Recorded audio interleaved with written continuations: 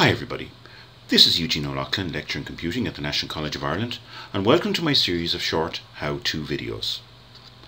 In this video, we're going to learn how to make a YouTube-ready video with Microsoft PowerPoint 2010.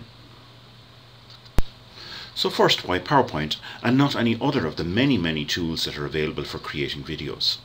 Well, first, PowerPoint is very common. It's widely used by a lot of people in education and in training, and this means that there's a lot of existing content that's available. And of course, an awful lot of people are very familiar with PowerPoint, and by using it we don't have to learn how to use any of the other tools.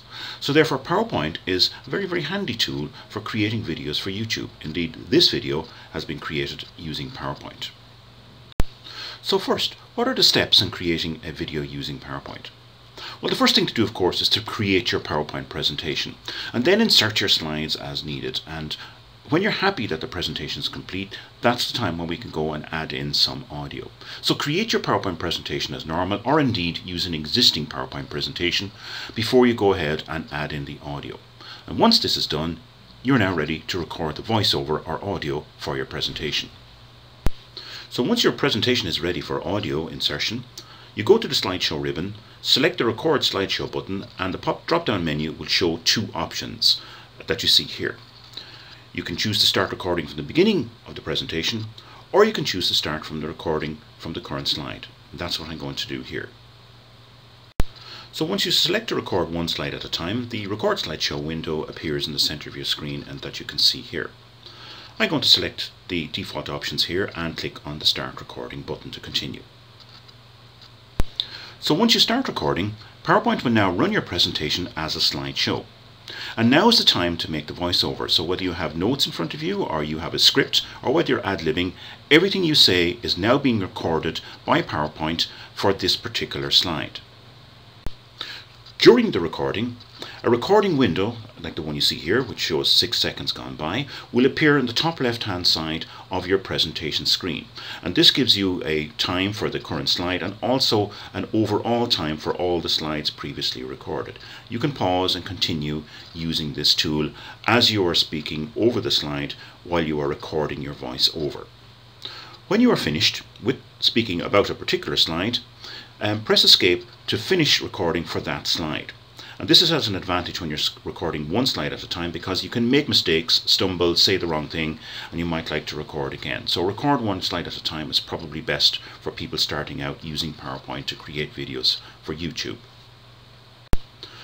Once you have finished recording for a particular slide, you will move back to the PowerPoint editor, and down in the bottom right hand screen PowerPoint will insert a little speaker logo or little speaker graphic that you see here, pointed out by the red arrow. And this is actually a movable object. You can hide this, choose to hide this, or if you want to re-record your presentation, you can actually delete this and go through what we've just done all over again. So watch out for this icon appearing on the bottom right hand side of your screen. When you have finished your recording for each slide, it's now time to create the video.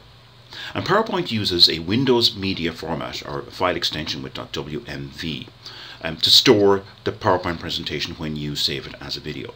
And this format is also acceptable to YouTube, so once you have a WMV file, you can upload it to YouTube and it will be played by YouTube as a normal video. So what do you do next when you want to save your video?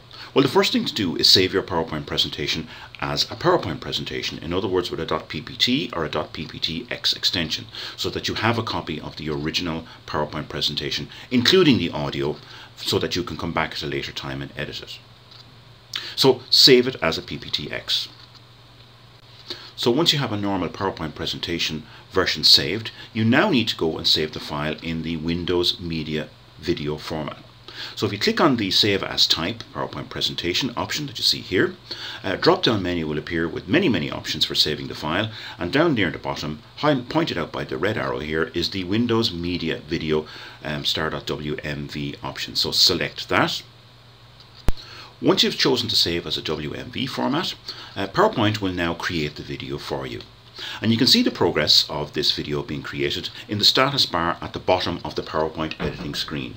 Now a lot will depend on how many slides you have and how long the voiceover is for each one, so larger presentations could take some time for PowerPoint to create the video file. So you can see how the progress is, and there's a red X there that you can stop it if you think it's too big or you do not want to continue. So once your file is saved as a Windows Media Video, it's now time to upload it to Moodle, and you do this through the normal video file upload Moodle. You're now out of PowerPoint, go to youtube.com and upload your video as you would do normally for any video. So that's how you make a YouTube ready video from PowerPoint. I hope you found this video useful. Thank you for your attention.